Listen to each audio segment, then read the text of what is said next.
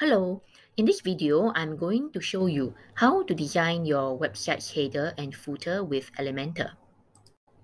Let's start with the website's header. Mouse over Templates at left panel and click on Theme Builder. Let's start. You will see this page. If you do not see any pre-existing templates, simply click on Add New and then select Header. From this page, you can click on the pre-existing header template and then click Edit. You will get to this editing page for your website's header. As this was a pre-designed template, some elements are already inserted at the top: your logo, menu, and cart icon. Let us customize the header a little. First, I will show you how to give it a background color. Mouse over the top section and click on the middle icon that looks like 6 circles. Once you click on the 6 circles icon in the middle, you will notice that the left panel will change to an Edit section window. Click on Style and you will see Background. Click on the brush icon to change the color or upload a background image.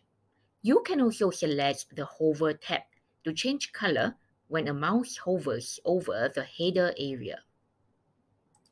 Now, you may feel that the logo you have uploaded looks too small. To edit the logo, simply click on the logo and the left panel will change to the Edit Site Logo panel. First, select the Content tab and click on the Image Size drop-down. Select Full. Next, click on the Style tab. Adjust the width and height until your logo looks good to you. You can also click on the Hover tab and select the animation effect you want to see once someone hovers a mouse over the logo. You can play around with the different editing functions of the different existing elements in header. Once done, remember to click the pink Update button at the bottom of the Edit panel. If you scroll down and mouse over the footer section, you can click on Edit Footer to get to the footer editing page directly. To remove elements you don't really want, simply right-click on the element and click on Delete.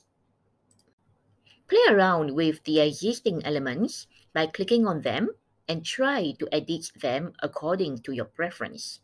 Leave all the menus alone because we will be tackling menu in the next tutorial.